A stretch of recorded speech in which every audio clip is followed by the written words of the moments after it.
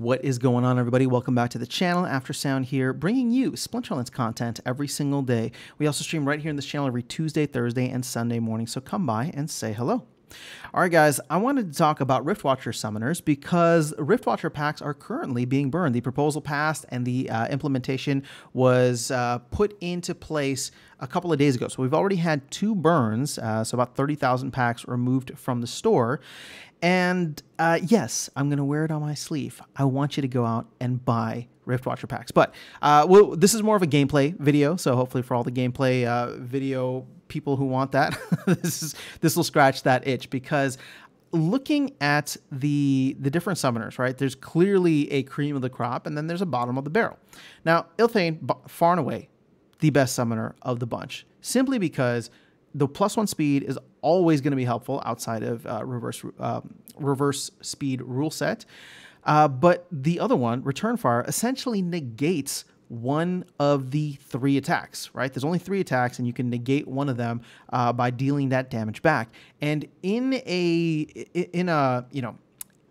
game where the rule sets are designed as such, where you can, before this year, remove one of the other attacks, right? So there's only 2 available. Having that essentially means that you can negate half of the attacks that your opponent gives.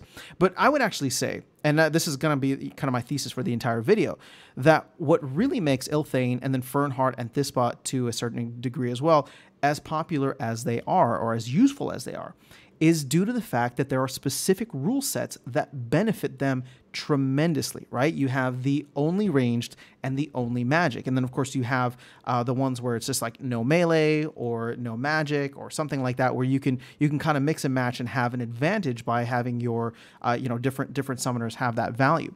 Obviously, the supporting casts matter, right? So I'm actually surprised this was a little bit lower, but when you think about dragons aren't necessarily that fast, but the utility being able to put them with a bunch of other summoners, I think, or a bunch of other elements is really valuable. So when you think about what Matt said a while back, and I think Aggie echoed it too, the goal is to create cards that have a very niche or very specific utility.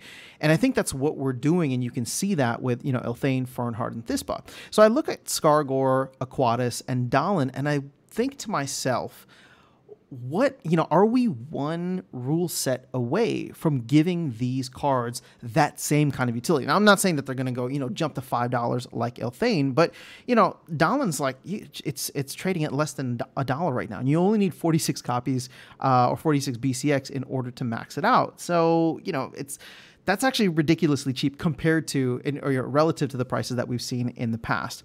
So Skargor, if we take a look at that one first, and I kind of want to leave that just because Enrage is already quite useful as it is and can come in handy, and you can see that the pricing isn't as far away from Thispot. But I personally couldn't think of, a specific rule set in which it gets an additional benefit. There could be something in which it's just like enraged monsters deal 2x the damage, right? Something like that could come into play. And then similarly with Aquatis, there's enough monsters with backfire across all different splinters now. Well, maybe it's not as specific, but with the implementation of something like Rebellion or the mini set, we could see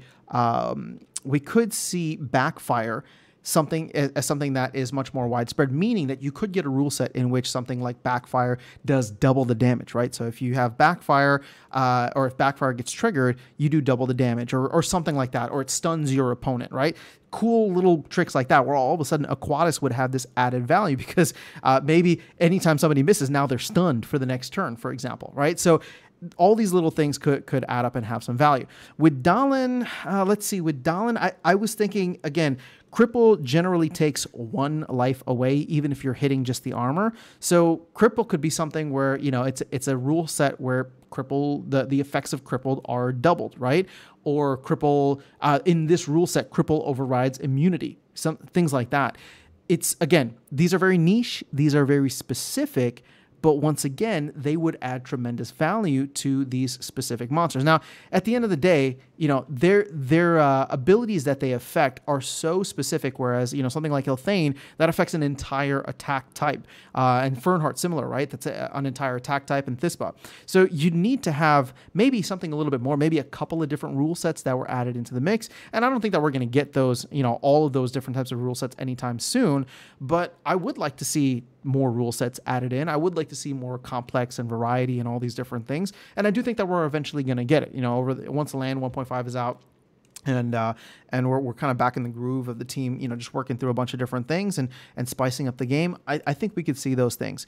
So, you know, at the end of the day, at this point in time, Aquatis, Dallin, even Skargor to a certain extent, they're not feeling the love as much.